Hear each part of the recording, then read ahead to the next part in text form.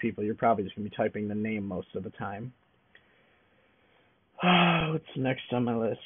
Forwarding text messages. Person asked me about that. I don't know if there's any way to do that. Show you here. Send a text to Mike Jones. Hey, I don't really have any options. I mean, I can throw it off to the left, and that's how you can delete, or that's how you can delete a message. Also, you can go to the right. Up and down doesn't really do anything. I can't click and hold. If I click up here, I mean, edit, just cut, copy, paste, the simple things, add picture, and help. I really do not see a way to forward messages, so I doubt you'll be able to do that. Another person asked if you can click links right in texts, and the answer to that is actually yes. It's very easy. Say I send a text, well, I can show you the different formats. Say you send http://facebook.com, send that, you can definitely click that link.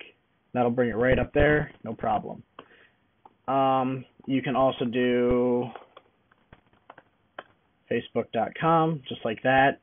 That works as well. The one that does not work is if somebody sends you a link and just says, hey, facebook.com, you can see that does not actually link. Kind of a bummer, but not a big deal. I mean, you know, I'm sure people can easily add on a www dot for you. The Google background data collection. Somebody asked about that within location services, which I can show you again right here. When you actually first click on location services for the very first time, it actually goes through a setup and asks you if you want to do this stuff in the first place. Before you even get to this screen, it'll ask you, hey, do you want to turn auto locate on? Do you want to use a GPS? Do you want to geotag photos? And one of the questions it asks you is if you want to do background data collection. And you have the option to say yes or no to that. So before you can even get to this menu that I'm on, you're going to go through an initial setup of that. So it's not just going to default turn on the background data collection through Google. So not a lot of people aren't. Somebody was concerned that a lot of people might be submitting data to Google and they wouldn't know about it. You will be very expressly prompted with that, so they're not going to sneak it in on you. Somebody else asked me, hey, do you need to flick off everything, every card to change settings? And no, you do not. You can open as many settings as you would like. I can show you here. You can open as much as you want, and you don't have to flick each one off. You can just simply go back to card view and go through with them and pick whichever one you want. Somebody was concerned that you'd have to flick each one off the page when you were done with it, and that is not the case. Also, another question somebody had, a bunch of people have actually had this question. I've been getting massive emails. As you can see, I mean, I've gotten 2 since I started this video. Not too many, actually 4. This didn't quite pick them all up, though. I cannot release this emulator, to be honest. I'm not even supposed to have it, but I cannot release this to anybody. I do not have permission to do that. Oh, there's another email. Another question I was asked was deleting bookmarks. How do you do it? And the way to do that is, here's your bookmarks. It's just a general browser view. You can actually go up to your menu here, click bookmarks, and if you want to get rid of one, just like a text message, just throw them off the page like that, and you can delete them. No problem. Very simple. Also, let me show you that. Just I haven't shown this in any other video, at least not that I know of. Let me just bookmark this page real quick. Add bookmark. Okay, actually it was in there, but anyways, just if you wanted to edit your bookmarks, you can go back, go to bookmarks. You can actually click this I here. You can edit it. You can change the URL. You can change the title. You can save it. You can cancel it. This, I'm not really sure what it does. I think it saves the image or something. I'm not really sure. Yeah, really not positive on what that's for. Searching memos. Now, somebody had a question whether you could search your memos or not.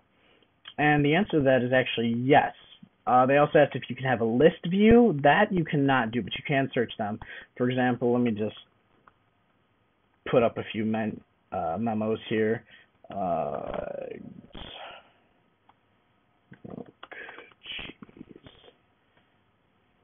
Okay.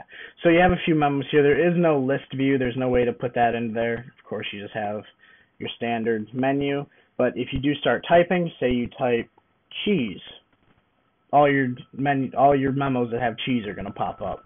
So you type milk. There you go, milk, songs. There you go. It will find it. You can open them right from there. You go back and it'll still save your search there. So that's kind of another good thing about universal search. Foreign character support. Somebody else asked about that. I'm not very familiar with foreign character support as I don't speak any other languages and I don't really use it much. But it does have it. Say you're typing hello or something here and you need a foreign character. I don't know what this is going to translate to on the pre, but on my MacBook Pro, if I hit Control and then the letter E, this pops up. And you can go through and you can select whatever character you need. You hit Control and P, that pops up. I can hit Control O, these pop up. You select whichever one you want. It's very simple, I guess. I'm not sure what that's really going to translate to on the pre, like I said, but foreign character support is there definitely, and it is very simple to use.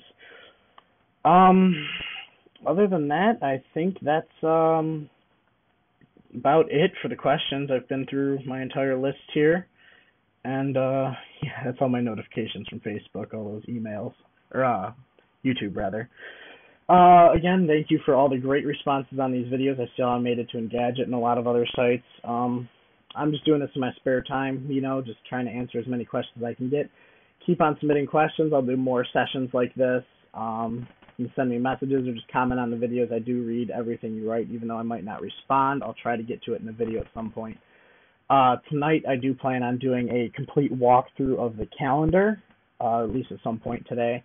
Some people have asked for that. So I'm going to upload this video right now, and we'll see what else I can get to tonight. Till then, goodbye.